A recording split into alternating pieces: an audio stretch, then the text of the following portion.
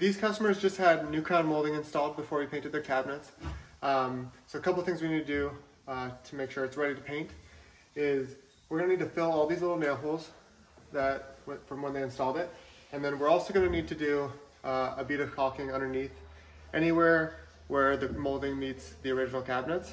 So I'll just kind of give you guys a rundown on how we would do that. Always good to have a wet rag with you. And then, of course, your caulking gun, we just cut off the tip of it. And we're just going to run it quick.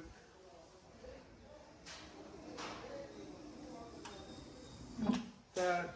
And you always want to go back just with your finger to make sure it gets in there really good. And then your wet rag is just for areas where you had a little bit too much, just to kind of clean it up. And this way, once we paint it, there won't be any gap, because if we didn't do caulking, there'd be kind of like a shadow between the piece of trim and the cabinetry. So this will just give it a really clean look and be ready to go.